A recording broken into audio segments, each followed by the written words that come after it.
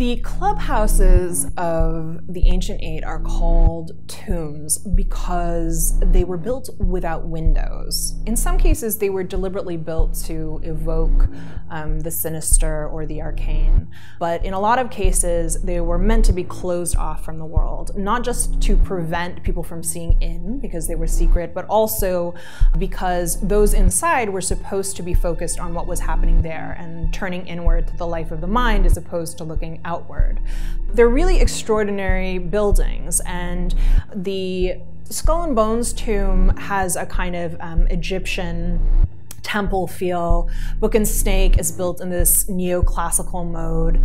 Wolf's Head has had two tombs, and both of them had windows because they were showing how egalitarian and forward-thinking they were. My favorite of the tombs is actually the Scroll and Key tomb. It has this beautiful Moorish facade. It's just an extraordinarily beautiful building.